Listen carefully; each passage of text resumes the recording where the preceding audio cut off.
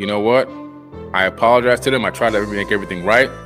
And now all I can do is move forward. And you know what? I forgive me. I forgive myself. I have to learn from it. What can I learn from this? How can I become a better person from this experience?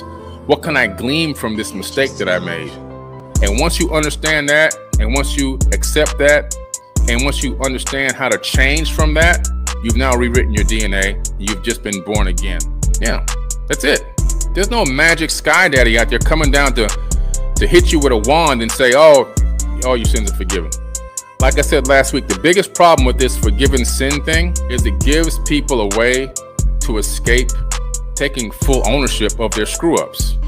And so people use it as a crutch. Oh, I screwed up today. Oh, forgive, please forgive me. And then, I got a clean slate. That's what they tell you in church. It doesn't work that way. I'm sorry. Even if you read this book, this book doesn't even say it works that way. The Bible doesn't even say it works that way.